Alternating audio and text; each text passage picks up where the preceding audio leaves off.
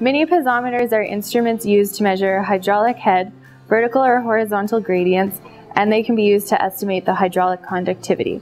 This is what the finished piezometer looks like. It is basically a scaled-down version of the piezometers typically used in the field. Mini-piezometers are advantageous when working at shallow depths and when the site is difficult to access because they are small and lightweight. They are also great when working on a budget.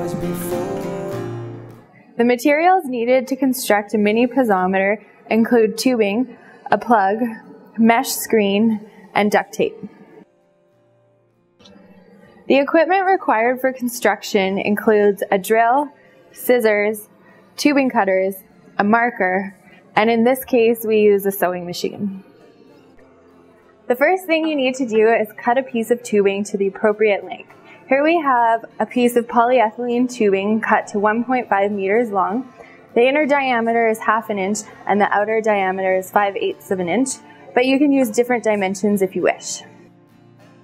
Next, we will mark on the tubing where we would like to drill the holes for the screen.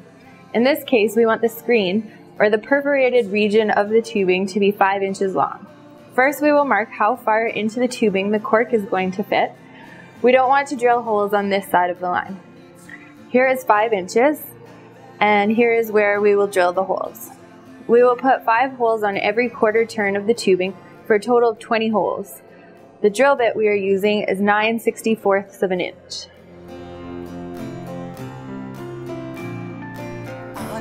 When you're drilling holes, ensure you've secured the tubing so that it doesn't slip.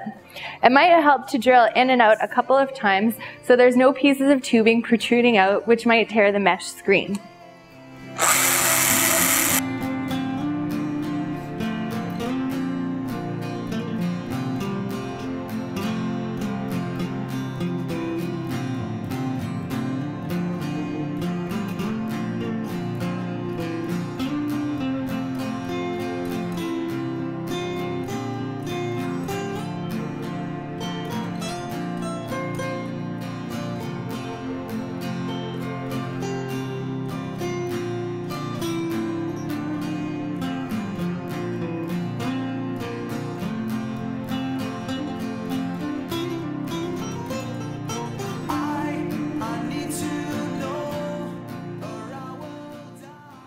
So now we just have to slide the mesh screen on and place duct tape to seal on both ends.